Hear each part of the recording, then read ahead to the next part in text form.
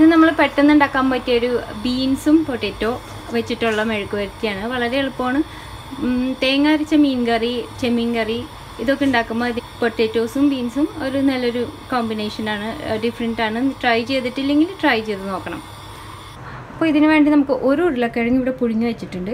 അപ്പോൾ അത് നമുക്ക് ഒന്ന് കട്ട് ചെയ്തെടുക്കണം. ഞാൻ ഇതിനു വേണ്ടി കട്ട് ചെയ്തെടുക്കുന്ന രീതി കാണിച്ചു തരാം. ചെറിയ ചെറിയ ട്രയാങ്കിൾ പീസസ് ആക്കിയിട്ടാണ് എടുക്കുന്നത്.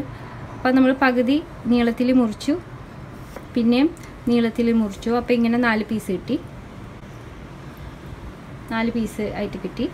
ഇനി ആ ഓരോ പീസും എടുത്തിട്ട് ഒന്ന് ചെരിച്ചിട്ട് പിന്നെയും ഇതുപോലെ സ്ലൈസ് ചെയ്യണം. അപ്പം നമ്മൾ ആപ്പിളിൻ്റെ ഒക്കെ ഒരു സ്ലൈസ് പോലെ കട്ട് ചെയ്തെടുക്കുകയാണ്. അപ്പോൾ ഇതുപോലെ ഒരു 8 പീസ് ആക്കിയിട്ട് എടുത്തിട്ടുണ്ട്. എന്നിട്ട് ഈ ഓരോ പീസും നമ്മൾ ഇതുപോലെ സ്ലൈസ് ചെയ്യാണ് ചെയ്യുന്നത്. അപ്പോൾ ഇതുപോലെ ചെറിയ ട്രയാങ്കിളായിട്ട് കിട്ടും. ഒരുപാട് വലുത് വേണ്ട, നമ്മുടെ ബീൻസ് അരിഞ്ഞിരിക്കുന്നതിൻ്റെ ഒപ്പം ചേർന്ന് പോണ ഒരു സൈസ് ആണ് നമുക്ക് ആവശ്യം. ഇതുപോലെ. അപ്പോൾ ഇനി നമ്മൾ ചട്ടി അടുപ്പത്ത് വെച്ചിട്ടുണ്ട്. അപ്പോൾ ഇന്ന് നമ്മൾ ഉണ്ടാക്കാൻ പോകുന്നത് എളുപ്പത്തിൽ ഉണ്ടാക്കുന്ന ഒരു ബീൻസും ഉരുളക്കിഴങ്ങ് മെഴുക്ക് വരട്ടിയാണ്. ഇത് വളരെ സിമ്പിളായിട്ട് ഉണ്ടാക്കാൻ പറ്റിയതാണ്. നമ്മൾ തേങ്ങ അരച്ച മീൻ കറി, ചെമ്മീൻ കറി അങ്ങനത്തെ കറികളേറ്റൊക്കെ നന്നായി ചേരുന്ന ഒരു ഐറ്റമാണ്. എൻ്റെ വീട്ടിൽ മിക്കപ്പോഴും ചെമ്മീൻ കറി അല്ലെങ്കിൽ തേങ്ങ അരച്ച മീൻ കറി അല്ലെങ്കിൽ ചെമ്മീൻ കറി ഉണ്ടാക്കുമ്പോൾ ഇതാണ് ഉണ്ടാക്കാറ്.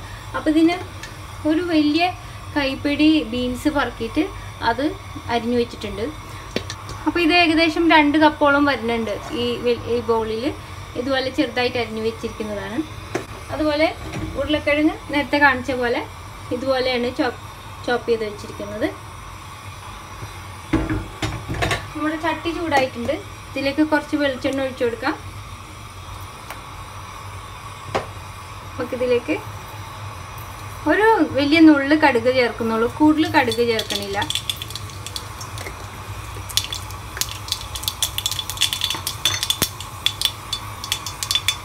അതിൻ്റെ ഒപ്പം ഒരു പച്ചമുളക് കീറിയതും കുറച്ച് കറിവേപ്പില.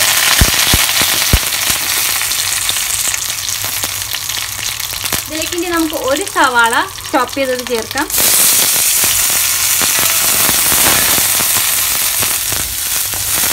ഇതിനി ഒന്ന് വഴറ്റി കൊടുക്കണം.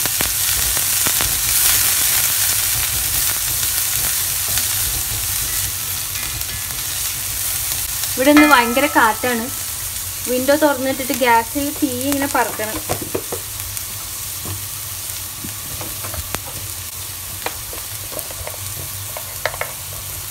ഇന്നൊരു സിമ്പിളായിട്ട് ചോറുണ്ടാക്കണുള്ളൂ. ഇവിടെ നാട്ടിലത്തെ സിറ്റുവേഷനൊക്കെ കേട്ടിട്ട് വല്ലാത്ത വിഷമം തോന്നിയിരിക്കുകയാണ്. എൻ്റെ വീട്ടുകാർ മിക്കവരും വീടൊക്കെ മാറി വേറെ സ്ഥലങ്ങളിലേക്കൊക്കെ മാറേണ്ടി വന്നു.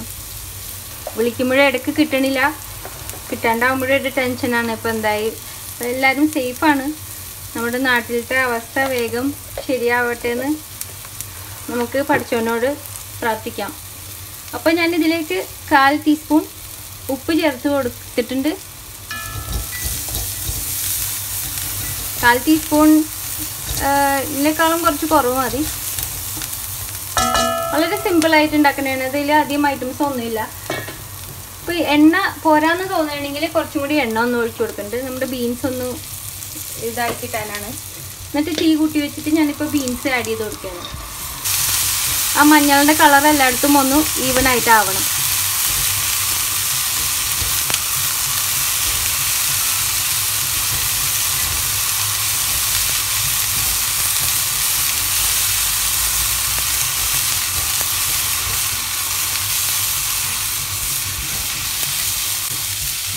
ബീൻസ് വേഗം തന്നെ നല്ലൊരു ബ്രൈറ്റ് ഗ്രീൻ കളറായി വരും. ഇതിലേക്ക് ഉപ്പ് ഞാൻ ഇത്തിരി ഉപ്പ് ചേർത്ത് കൊടുക്കുന്നുണ്ട്. ഞാനൊരു 1/4 ടീസ്പൂൺ ഉപ്പാണ് ചേർത്ത് കൊടുക്കുന്നത്. ഉപ്പ് പാകത്തിന് ചേർക്കണം കേട്ടോ.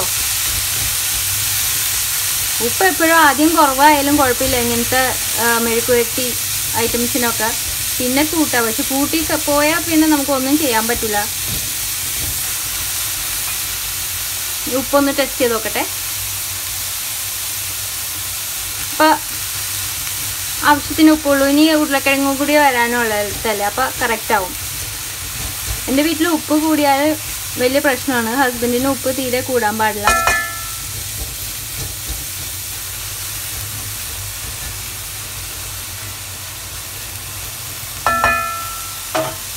അപ്പോൾ ബീൻസ് ഒന്ന് സോഫ്റ്റായി വരുന്ന സമയത്ത് നമുക്ക് ഉരുളക്കിഴങ്ങും കൂടി ചേർത്ത് കൊടുക്കാം.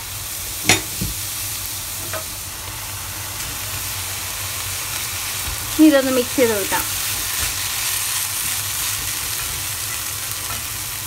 അപ്പോൾ ഉരുളക്കിഴങ്ങും മിക്സായി അതിനും ആ മഞ്ഞളിൻ്റെ കളറൊക്കെ ഒന്ന് പിടിച്ചാൽ മതി.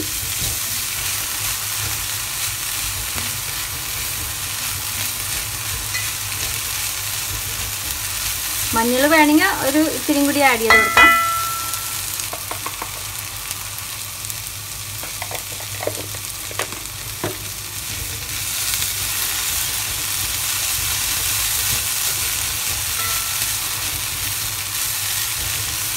എണ്ണ ഒന്നും അധികം ഒഴിച്ചിട്ടില്ല.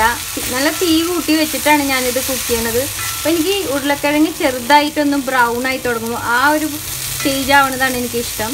അതുകൊണ്ട് തന്നെ ഒരുപാട് ചെറുതായിട്ട് അരിയാത്തത്, അല്ലെങ്കിൽ നമ്മളിത് സ്റ്റർ ചെയ്യാൻ തുടങ്ങിയാൽ വെന്ത ഉരുളക്കിഴങ്ങ് ആയാലും ഇത് ഉടഞ്ഞു ചേർന്ന് പോകും. അത് വേണ്ട. ഈ ഒരു സൈസാണ് പാകം.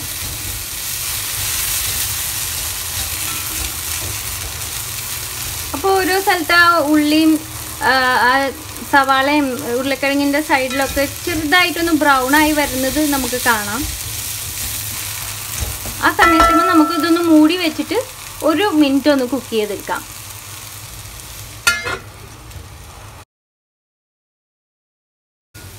തീ കുറച്ച് വെച്ചിട്ട് ഒരു മിനിറ്റായി.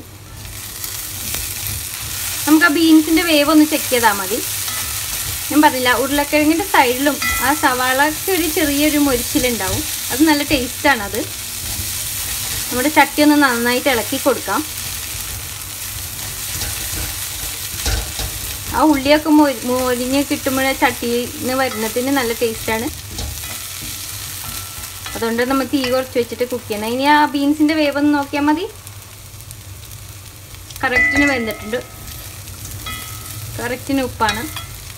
അപ്പോൾ കഴിഞ്ഞു നമ്മുടെ സിമ്പിളായിട്ട് ഉണ്ടാക്കുന്ന ബീൻസും ഉരുളക്കിഴങ്ങും മെഴുക്കുവരട്ടി. അടുത്ത പ്രാവശ്യം നിങ്ങൾ സിമ്പിൾ മീൻ കറി ഉണ്ടാക്കുമ്പോൾ ഇതും കൂടി ഒന്ന് ട്രൈ ചെയ്ത് നോക്കുക. അതിൻ്റെ കൂട്ടത്തിന് എരി കൂടുതലാണെങ്കിൽ പച്ചമുളകിൻ്റെ അളവ് കൂട്ടിയാൽ മതി. അപ്പോൾ അടുത്ത പ്രാവശ്യം വേറെ ഒരു സിമ്പിൾ റെസിപ്പി ആയിട്ട് വരുന്നത് വരെ thanks for watching and bye from Shana.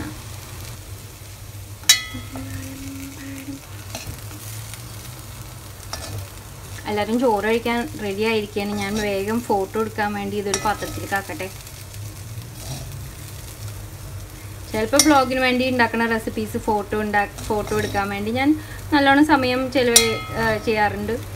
ലൈറ്റിങ്ങും അതിൻ്റെ പ്രോപ്സും അതിൻ്റെ ബാക്ക്ഗ്രൗണ്ടൊക്കെ നോക്കാറുണ്ട്. ചില ദിവസം ഊണ് കഴിക്കാൻ എല്ലാവരും റെഡി ആയിട്ട് കാത്തിരിക്കുമ്പോൾ ഞാൻ ഈ വീഡിയോ തീർത്ത് ഫോട്ടോ എടുക്കാൻ വേണ്ടി കാത്തിരിക്കുകയായിരിക്കും എല്ലാവരും. അന്നത്തെ ദിവസങ്ങൾ സിമ്പിളായിട്ട് ഫോട്ടോ എടുക്കാൻ പറ്റുള്ളൂ.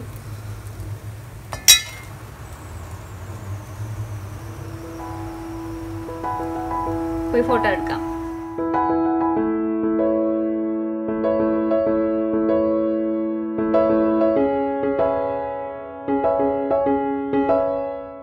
പിന്നെ ഇതുവരെ സബ്സ്ക്രൈബ് ചെയ്യാത്തവർ മറക്കാതെ സബ്സ്ക്രൈബ് ചെയ്യണം. അതുപോലെ വീഡിയോസ് ഇഷ്ടപ്പെടുകയാണെങ്കിൽ ഷെയർ ചെയ്യാൻ മറക്കരുത്, കമൻറ്റ് ചെയ്യാൻ മറക്കരുത്, ലൈക്ക് ചെയ്യാൻ മറക്കരുത്.